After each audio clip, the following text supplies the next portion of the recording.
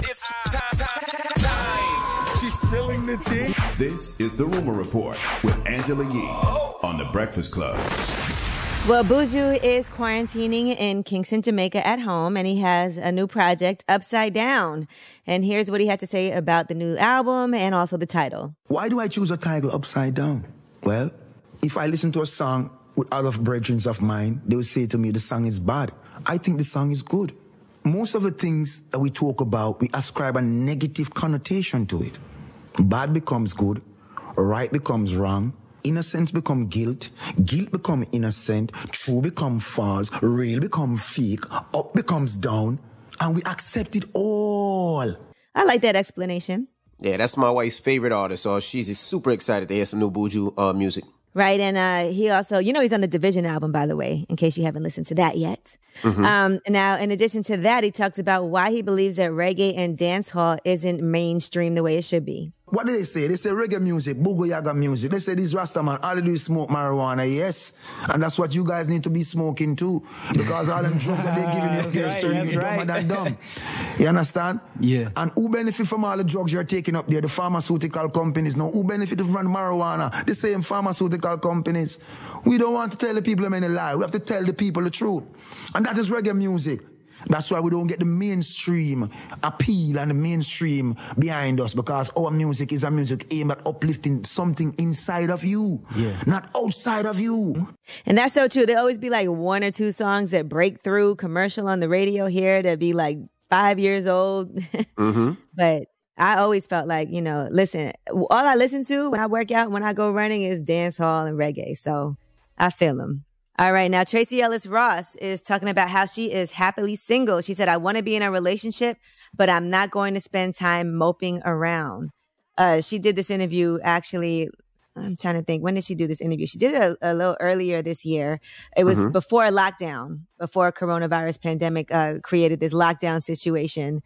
Now, she said she has embraced being 45, unmarried with no kids, and said that she wished she spent more time growing up dreaming of her life, not a wedding.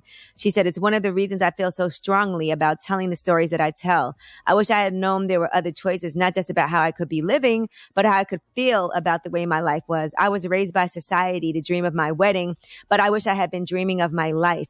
There are so many ways to curate happiness, find love, and create a family, and we don't talk about them. It creates so much shame and judgment. She also had said that people misinterpret being happily single as not wanting to be in a relationship. Of course, I want to be in a relationship, but what am I going to do? Spend all the time that I'm not in one moping around? No, I'm going to live my life to the fullest, and I'm going to be happy right here where I am.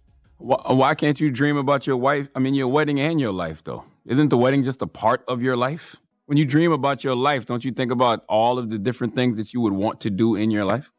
Well, what she's saying is that they kind of program you as a child to and society to dream of her wedding. But she's saying that's not the only thing that you have to look forward to. And it is true. People make you feel like, okay, you're going to reach this age and you're going to get married, then you're going to buy a house. And sometimes life doesn't happen that way. And you can still have a fulfilling life and not do things in that order. So yeah, that's a part of it. The wedding would be a part of it. You know what I mean? Not. You can think about you can simultaneously think about all of that. You can think about a bunch of different things. Some things happen, some things don't. So what? Now, Zoe Kravitz says that now that she's married, she's offended that people assume she'll have a baby with her husband. She said a lot of people ask the question, when are you going to have a baby? Or say things like, when's the baby? And I really get offended by people assuming that's something that I have to do because society says so. She said, right now, I'm certainly not in a place where I think I'm able to do that just because of work. Right. And also just, I don't know, I like my free time. She said, she does love her husband. She says, I feel like I've known him my entire life. He's one of the kindest people I've ever met. He's one of the most honest people I've ever met. And I feel like I've known him since I was a kid, even though I haven't. Yeah, everybody way too woke for me. Like, she's offended? Yes. Like, that's common sense. Like, you get married, that's what people say. Okay, remember that song used to do? First comes marriage, then comes the baby carriage. Like, that's life. Oh, that song. That's not society, that's life. But that's not everybody's life.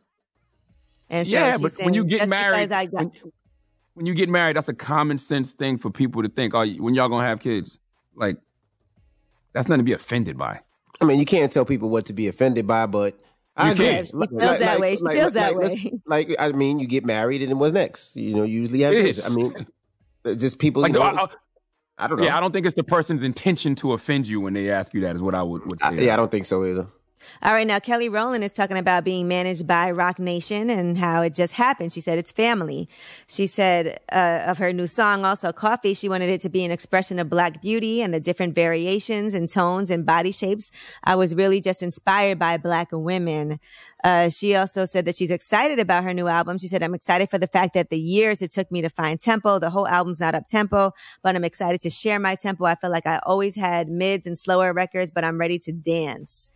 And the thing is, she said it before the quarantine, we were at the close of the record. That's when you're like turning the records in, talking to writers and producers. But she said it's not that it slowed down, but definitely made things a little more challenging to navigate. We got this, but definitely her album is going to come out this year. So, you know, congrats to her. Congrats to her signing to Rock Nation.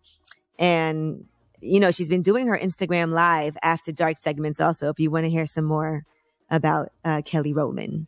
All right, I'm Angela Yee. Kelly Rowland. I love Kelly Rowland. That's the Godiva chocolate goddess right there. Good people. Good energy always. All right, I'm Angela Yee, and that is your Rumor Report.